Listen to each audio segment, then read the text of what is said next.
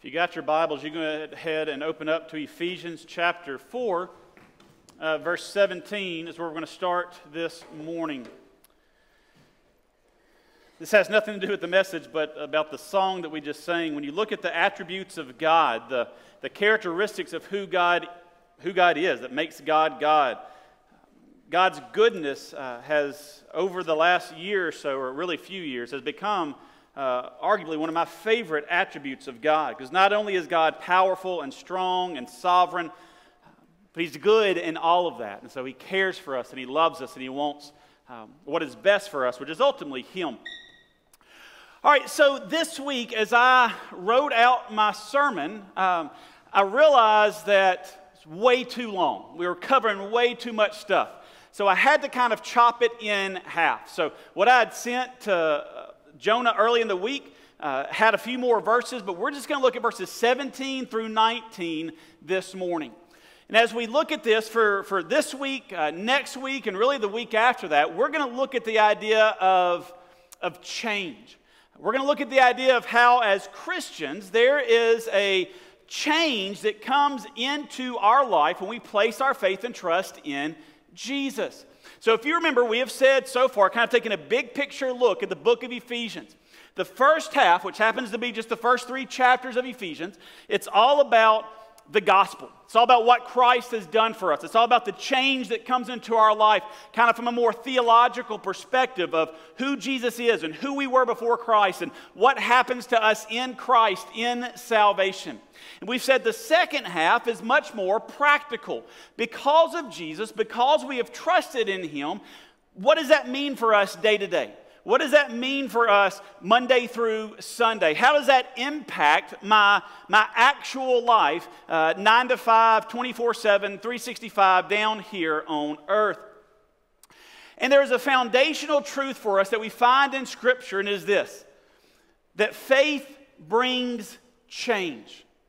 Faith brings change. Faith, when we trust in Christ, brings a change in our life. And we see this throughout Scripture, and probably one of the ways we see it most boldly or just kind of black and white is in the book of James.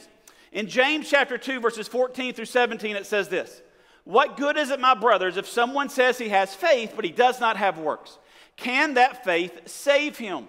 If a brother or sister is poorly clothed and lacking in daily food, and one of you says to them, 'Go in peace, be warm, be filled,' without giving them the things needed for the body, what good is that? So faith also by itself, if it does not have works, is dead." So as James talks about faith and works, James is not saying that we are saved by our works or we are saved by the things that we do. But the whole point of James's teaching in the second half of chapter 2 is all about when we are saved, when we place our faith and trust in Jesus Christ, that brings a change into our life. It changes who we are. And so we see that both theologically and practically. So we saw in the first half that we go from being dead to being alive in Christ. That we go from being sons of disobedience, children of wrath, to being adopted into God's family, the sons of God, when we talked about that inheritance that we have in Christ. Also, James talks about this in a much more practical way. That when we place our faith and trust in Christ, it changes everything of who we are. Changes how we think, changes how we parent, it changes how we interact with others, it changes what we think about, it changes how we live. Our faith does not just change our standing with God, which it does, which is incredible, but it also changes who we are day in and day out while we live our life. So, next week, we're going to look at kind of what we are changed to. This morning, we're going to look at what we are changed from. Because as Paul talks about this in the book of Ephesians, he lays out for us, this is who you used to be. Don't be this anymore, be this. And so before we get to who we're supposed to be and how we're supposed to live, we need to stop and look at basically what we're not supposed to be or who we're not supposed to be. So if you are able, I'm going to ask that you stand in the honor of reading God's Word. We're going to read Ephesians chapter 4, verses 17 through 19. Then we will pray. Then you may be seated. Paul writes, Now this I say and testify in the Lord, that you must no longer walk as the Gentiles do in the futility of their minds. They are darkened in their understanding, alienated from the life of God because of the ignorance that is in them due to the hardness of their heart. They have become callous and have given themselves up to sensuality, greedy to practice every kind of impurity. Let's pray. Father God, we come before you now. We thank you for this time that you have given us, God, this opportunity to come and to study your word. Father God, I pray that as we look at your truth, Father God, that you would speak through the Holy Spirit, that you would speak through your word, God, just to our hearts, to the core, to the depths of who we are. And Father God, I pray that we might encounter you this morning. So God, if that is encouragement, if that is conviction, whatever it is, wherever it is that we are at, whatever we need, meet us with your truth, meet us with yourself, and Father God, draw us closer to you. We love you, we thank you. It's in Jesus' name we do pray. Amen. You may be seated. So the first thing that I want us to see in verse 17 is that the change faith brings makes us different from unbelievers. Paul writes in verse 17, "Now this I say and testify in the Lord, that you must no longer walk as the Gentiles do in the futility of their minds." So Paul starts with this kind of command to say, this is who you are. You're supposed to be different. Don't live this way anymore. There should be a difference in your life. Specifically, don't walk as the Gentiles do in the futility of their mind. And so there's a lot here in this verse to unpack. This is a big verse with a lot of truth in it, because Paul is kind of laying a line in the sand where he's saying, look, if you are a Christian, there's an expectation on how you live your life. There's an expectation on who you are. This side of the land, or side of the line in the sand, is the Gentile. This side is the believer. Basically, what Paul is saying is, if you are a Christian, here's how the Gentiles live. Don't do that. You do this. You live in a way that glorifies and honors Christ, which we will look at next week. So we see this when he starts off, he says, no longer walk. He says, you must no longer walk. We know that when Paul uses this word walk in this term, in this context, he is referring to not physically walking. He's referring to how we live our life. He's referring to the habits, the patterns of who we are. He's talking about how we think, how we live, the things that we do, the words that we say. He's talking about just who you are. And so Paul says that there should be a difference in who we are or how we live. Now let me just say this, as we talk about this difference, as we start talking about these acts over the next couple of weeks of who we're to be and how we are to be different, understand Paul addresses all of this after he's already explained the gospel. After he's already proclaimed who Christ is and what Christ has done. The assumption here is gospel first, then the change. Because when we get that mixed up and we try to change our lives apart from the gospel or apart from salvation, that's self-righteousness. That breeds arrogance. And that really, it's an errand. It's a job that cannot be done, that cannot be accomplished. So we have to remember, as we talk about change, this is not saying, hey, just go out and try to be a good person. This is saying, because of what God has done, because God has sent His Son who died for us, who gave His life, who rose from the grave, who ascended into heaven, who is now seated at the right hand of the throne of God, because of everything that God has done for us, because we have placed our faith and trust in Him, then comes the change. Just want to make sure that we are all clear on that. So Paul says that we are no longer to walk, or we're to live differently, and he says from the Gentiles, that we're no longer walk as the Gentiles do. So what is Paul referring to here? So in the Old Testament, the word Gentile refers to anyone who's not a Jew. But it's more than just an ethnic or a racial thing. It's more than just, hey, here are the Jewish people, and everyone who has a different skin tone, or everyone who lives in a different region, they're the Gentiles. That played part into it, but the main idea of it is not so much ethnic or racial, it's about the covenant. If you remember the Israelites, starting with Abraham, they were the covenant people of God. God called Abraham. God said, I'm going to make a promise with you. I will bring you to a land that I will show you. I will make your lineage, your children, your descendants greater than the stars in the sky. I'm going to take you and make you into a great nation. And the covenant people of Israel, or the covenant people of God, was Israel. Those are the ones that God spoke to. Those were the ones that God worked through. Those were the ones that were proclaimed to the other nations that their God was the one true God. So for us, as you go through the history of the Bible, the covenant people moved from being Israel to being the church, the new covenant. We are God's chosen covenant people. And so the idea that Paul is talking here, when he's talking about the Gentiles, he's not talking about non-Jews. He's not talking about an ethnic group. He's talking about a spiritual group. The Gentiles here is basically anyone who has not placed their faith and trust in Jesus Christ. We typically use the term lost, those who are unsaved, those who have never trusted Jesus for their salvation.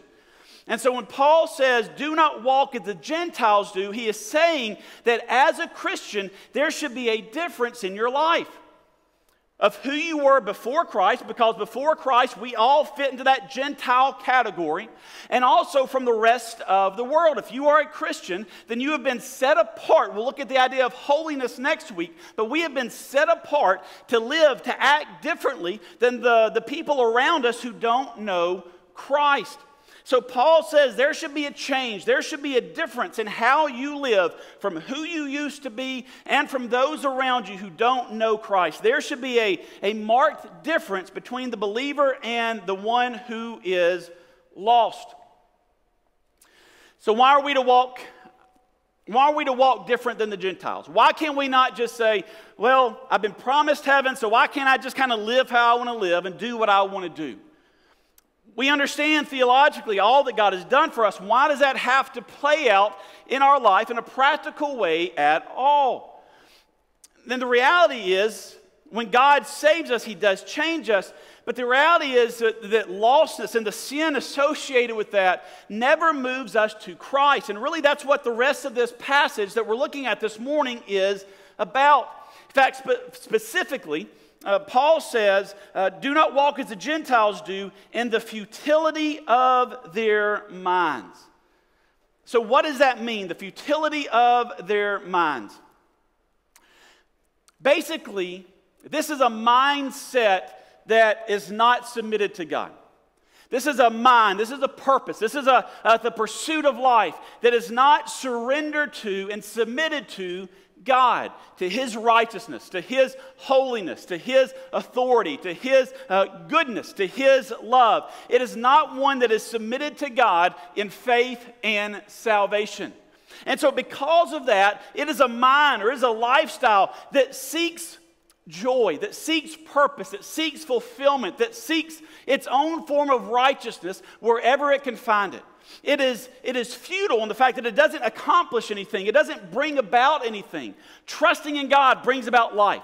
It does. It brings about hope. No matter what our situation, we serve a God who is good, who does love us, who is faithful. And so trusting Him and following Him, it has purpose. And it brings an end result of salvation and eternity.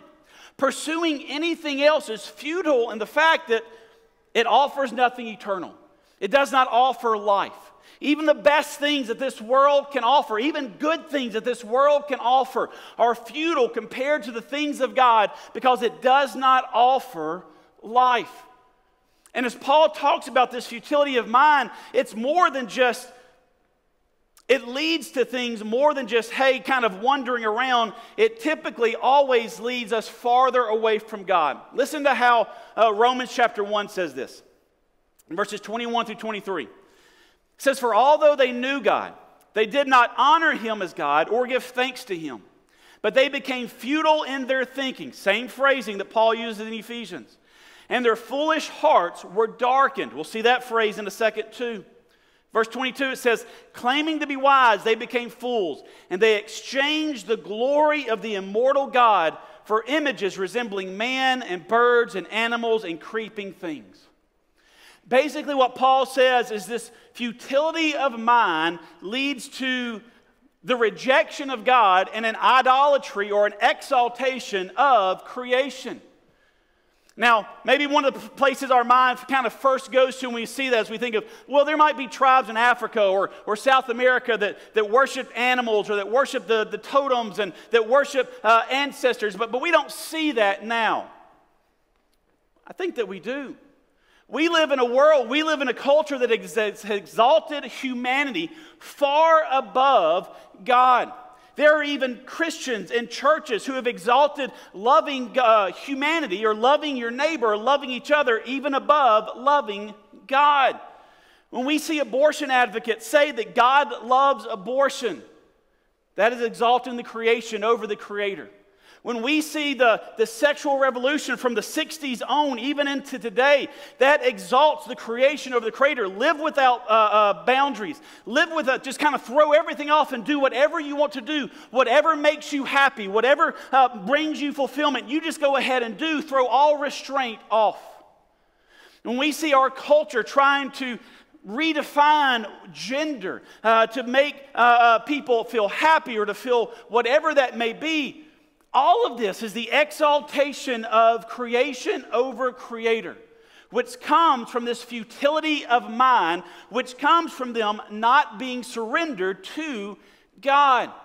When we surrender to God, we understand that God has set a standard where God has said, this is what is good, this is what is right, this is what is holy, this is what is just. And so we strive to line up underneath that. When people do not surrender to God, then they see all of God's standards, rules, whatever you want to call them. And naturally, we want to rebel against that. We don't want anyone telling us what is good or what we should do or telling us that we are wrong. So instead, we try to create our own rules. We try to create our own righteousness. And that is what Paul is describing in Ephesians and Romans. This futility of mind is trying to create your own form of righteousness, your own form of goodness, your own form of morality. And it is futile because it brings you nothing eternal. Ultimately, all it will bring you is judgment. So, as we move forward in verse 18, Paul kind of shows where this futility of mind comes from. Now, a lot of times with Paul's writing, he kind of starts with the end result and kind of builds to the foundation. My mind works backwards. I'd rather start with the foundation. So we're going to look at verse 18, starting from the end, moving back to the beginning. But we'll read verse 18, then we'll kind of jump back to the end of 18 and just kind of work our way backward through the verse. But verse 18 says, they are darkened in their futility, or darkened in their understanding, alienated from the life of God, because of their ignorance that is in them due to the hardness of their heart. So if we're going to start at the end, we're going to see that the foundation of lostness is an unregenerate heart. Paul says, due to the hardness of their heart. So one of the images that Scripture uses, Old Testament and New Testament, of the heart that is not surrendered to God or subjected to God, is a hard heart. They dealt a lot with agricultural societies during this time, so the idea of a hard heart or hard ground was ground that was too tough to plant in. It was too hard to do anything with. That before you could plant it, it had to be toiled, it had to be worked, it had to be made to where you could plant something in it to bring about crops, to bring about fruit. So the idea of the hardness of heart is an unregenerate heart. It's a heart that is not surrendered to God. It is a heart that is not subjected to Him. In Ezekiel chapter 36, it's a prophetic passage looking forward to the new covenant, which is Jesus Christ and what He has done for us. It says this, and I will give you a new heart, and a new spirit I will put within you. And I will remove the heart of stone from your flesh and give you a heart of flesh. And I will put my spirit within you and cause you to walk in my statutes and be careful to obey my rules. So Paul is saying, or Ezekiel is saying, and Paul kind of carrying the same idea, is before Christ, our heart is a heart of stone. Before Christ, our heart is hard. It is hard towards God. It is hard towards who He is, towards His love, towards His goodness, towards His standards. But when God brings about salvation, God takes that heart of stone and He exchanges it for what He says, a heart of flesh, a heart that can work, a heart that pumps blood, a heart that has life in it. Obviously, he's being figurative here. We don't get a physical heart at the time of salvation, but the idea here is having a heart that cannot work, that does not produce life, till we are made new creatures in Christ. We're giving a new heart. And so as Christians, when we look at this line in the sand, when we look at this difference between us and Gentiles, or us and the lost, us and those who have not placed their faith and trust in Christ, the foundational difference is we have a heart that has been made new by the blood of Christ. And their hearts are still hearts of stone until they hear the gospel and they respond in faith to Christ. Let me just say this and understand this. When we talk about this difference between us and those who don't yet know Jesus, that does not elevate us and mean that we are superior to them. That does not make us better than them. It just means that we have trusted in Christ. The only difference between a believer and an unbeliever is Jesus Christ and what He has done for us. We are not superior, we are not greater, we've just recognized the greatness and the grace of Jesus Christ. So as Paul continues, we see that an unregenerate heart leads to moral ignorance. So he says, let me find the end of verse 18, because due to the hardness of their heart, and if we back up, it says, because of the ignorance that is in them. So the ignorance here that Paul is talking about is not a lack of book smarts or a lack of street smarts. There are a lot of people who are infinitely smarter than I am, or can survive and do things that I could never do or accomplish. So the idea here is not the ability to think or the ability to read or to know or to learn. When he's talking about ignorance here, it's a moral ignorance. It's an ignorance that rejects God, that rejects who He is. In fact, if you read through the book of Proverbs and you see so much, I'm talking about foolishness and wisdom, the idea of that is almost never mental acuity or mental ability. It's all about, wisdom is about surrendering to and trusting and loving and following God. Foolishness is a rejection of God. This is just a continuation of that idea in the New Testament. In fact, in 1 Corinthians 1:18, Paul writes, for the word of the cross is folly to those who are perishing, but to us who are being saved, it is the power of God. The ignorance that Paul is talking about is an ignorance that rejects God, that the cross is folly.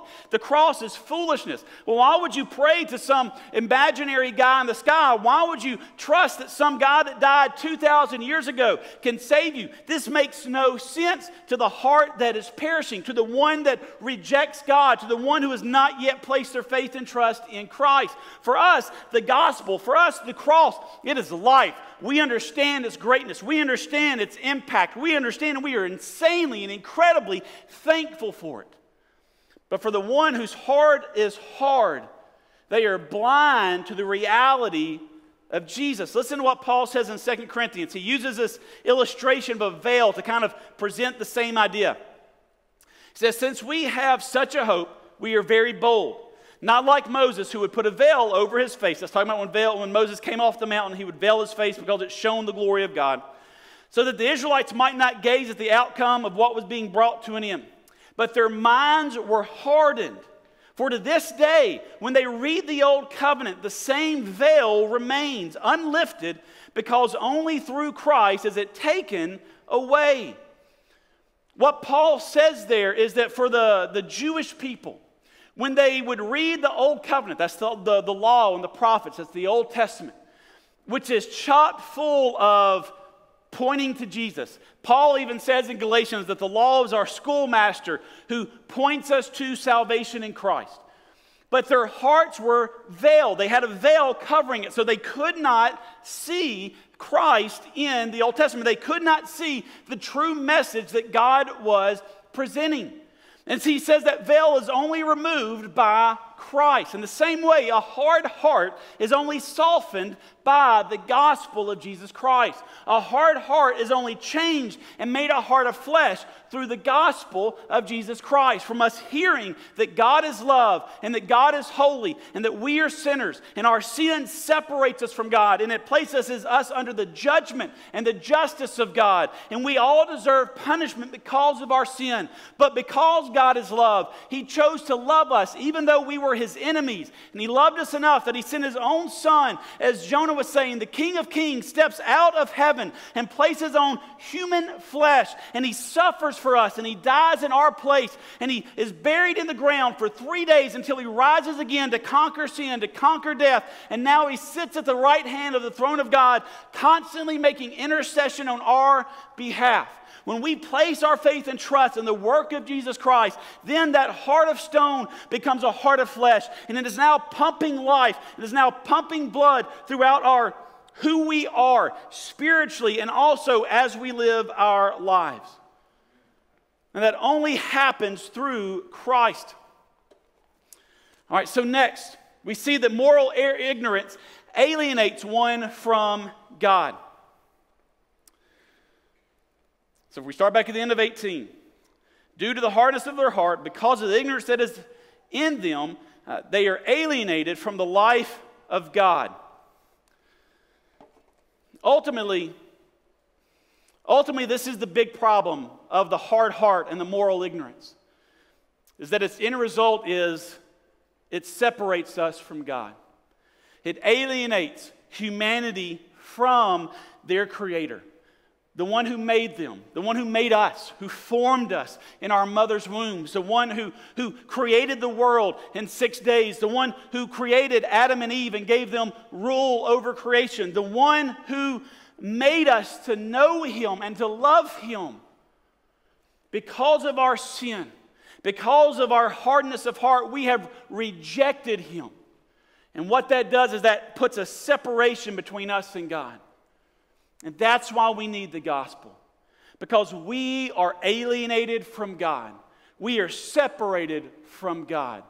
What that means in a very real sense is that for the lost person, until God intercedes in their life through the gospel of Jesus Christ, there's no desire for God. There's no love for God. There's no yearning for God. There's no hunger for Him. There's no real genuine concern about who He is or what He has done for us or His standards of righteousness and justice. None of it. There is separation. There's alienation. There is ignorance towards there. And it puts that chasm between man and God. That's the problem with being lost. Because when there's that separation with us and God, that means that there's going to come a time when that separation turns to judgment. Because that separation comes because of our moral ignorance, because we have rejected God. The reason why we need to take the gospel out, the reason why people desperately need to hear about Jesus Christ is because they are separated from God. Before Christ, we were separated from God. I went to church, my parents had me in church from basically day one until, well, now I'm still in church. But it wasn't until I was 14 years old that I placed my faith and trust in Jesus Christ. So those first 14 years, I was a good kid. I could quote Bible verses, I could tell you about Scripture, but guess what? I was alienated from God. No matter my good works, no matter what I did, no matter my biblical knowledge, because I had not yet surrendered my life to the authority and the salvation of Jesus Christ, I was separated from God. The only thing that can bind up what is separated, the only thing that can restore what is broken is Jesus Christ. And as we look at this idea of this line in the sand and there being why are we striving not to live like the Gentile? Why is there that difference? It's because for the Gentile, they don't know God. For the Gentile, there is no relationship with God. For the Gentile, they are alien to God. They don't care. They don't know. They don't love. They don't want. For us, if we have placed our faith and trust in Jesus Christ, it should be exactly the opposite. We are now the sons and daughters of God. We have been adopted into His family. We're not separated. We are part of the same family, tied together, bound together by Jesus Christ. We are to love and to worship and be thankful for Him because of His goodness and His faithfulness towards us. Yet if we are striving to live like the Gentile, if we are striving to live how we lived before our salvation, or we are striving to fit in with the culture around us, what we are declaring is that we are more comfortable being bound to sin and bound to the world and alienated from God than we are being bound to God and alienated from the world. Because there's not a gray area here. It's one or the other. That's why James says friendship with the world is hostility towards God. That doesn't mean that we can't have friends who are lost. We need to have friends with people who don't know Christ. But it means when you look at the world, when you look at its systems, when you look at its ideologies that are anti-God, there should be a difference in who we are. We cannot cling to the world and cling to God. You'll cling to God and be separated from the world, or you'll be separated from God and you'll be clinging to the world. Finally, we see that lostness shows itself in moral confusion and a hunger for more sin. So we're going to look at the very top of 19 and of 18, then we'll look at verse 19, kind of group those together. It says, they are darkened in their understanding. And in verse 19 it says, they have become callous and have given themselves up to sensuality, greedy to practice every kind of impurity. The idea of being darkened in their understanding is the same thing as the futility of their mind. It's like wandering around in a dark cave. I think it was last summer we went on vacation and we went to some underground springs in a cave. I can't remember where it was at. Somewhere in Tennessee, I think. There's this one point where they turn off the lights and it is so dark that you literally cannot, someone could be right in front of your face. You would have no idea that they were there. That's the idea here. It's this lostness, this separation from God, this hardness of heart. It leads to this darkness of understanding. And the light is Jesus. But this darkness of understanding, he goes on to say in verse 19 where he describes it kind of practically how it plays out. He says that they have become callous. That's that hardness of heart again. There's no softness towards God or the things of God. They have given themselves up to sensuality. Sensuality is throwing off restraint. Sensuality is throwing off any borders, any kind of guidelines. Sensuality is just doing whatever you want to, doing what feels good, doing what you think will make you happy, even though sin only brings destruction. Then it says, greedy to practice every kind of impurity. Oftentimes when we think of greed, we think of money, but here Paul uses the same term, and he says that we are greedy for more sin, greedy to practice every kind of impurity, greedy to run towards sin, greedy to embrace sin, greedy to accept sin, greedy to say that sin is okay or that sin is even good. This is a lostness. And if you don't believe it, look at our world around us and you see this on display 24/7. So what do we walk away with this? One, we need to remember that there was a time when we were lost. And so when we look at those who are lost, we need to understand where they're at. And we need to understand that Jesus Christ is the only one that can take them from being lost to being found, from being dead to being made alive, from being a child of disobedience and a child of wrath to being a child of God. It is why it is so imperative for us to proclaim the gospel. It's why it is so important for us to proclaim Jesus Christ, His life, His death, His resurrection. It's why it's so important for us to invite people to church so they can hear the gospel. It's why we cannot be content to kind of sit in a little holy huddle, but we have to go out into the world to proclaim Christ, because without that, people die in their sins with a hardness of heart, moral ignorance towards God, living in darkness. The only place that ends is destruction and judgment and hell. The only escape for that is Jesus Christ. And the ones who have been called to be the ambassadors, to be the bearers of the good news, you and me. We are the ones who tell people about Christ. So if we want to see people go from lost to found, we have to proclaim the gospel. Now, Paul's focus here is not on the lost person. Paul's focus here in describing this is not to say, hey, let's go be evangelistic. We should be, so we take that as a reminder. But Paul's focus here is on the church. Paul's focus here is on believers. Paul's focus here is on you and me, those of us who have placed our faith and trust in Christ. And he is saying there should be a change in your life. There should be a change in my life. Who we used to be should not be who we are. Who we are should not look like the world around us. That doesn't mean we have to wear Christian t-shirts all the time, or have a funny kind of haircut, or wear certain kind of clothes, or wear suits all the time, or have certain facial hair. It doesn't mean that. It means who we are, how we live, how we think, what our purpose is, where we find our joy. All of that is changed because of Jesus. And the command here is that we are to look and live different from the lost world around us. There should be a difference in how we respond, in how we react, in how we talk, in what we think about, in what we desire, in what we are passionate about. There should be a difference.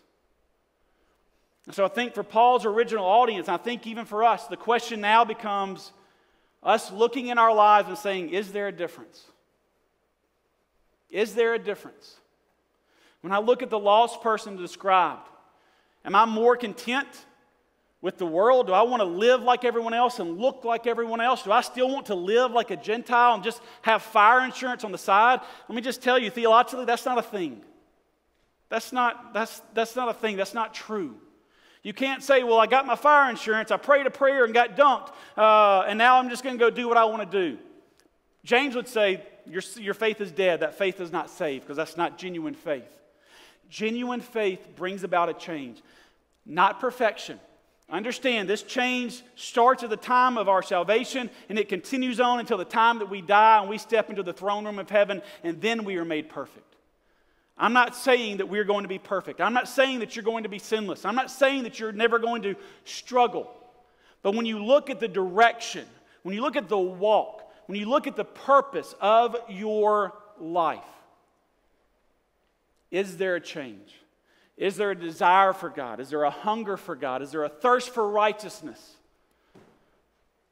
Or is there greed for all kinds of impurity, all kinds of sin? Where are you at? So here's how we're going to respond this morning. When Jonah comes up here and plays and we have our time of invitation, there's really only two responses to this. One, if you have never placed your faith and trust in Jesus Christ, you are the Gentile person that Paul describes, and you need Jesus. My encouragement, my challenge to you is that you would repent of your sins and you would place your faith and trust in Jesus Christ.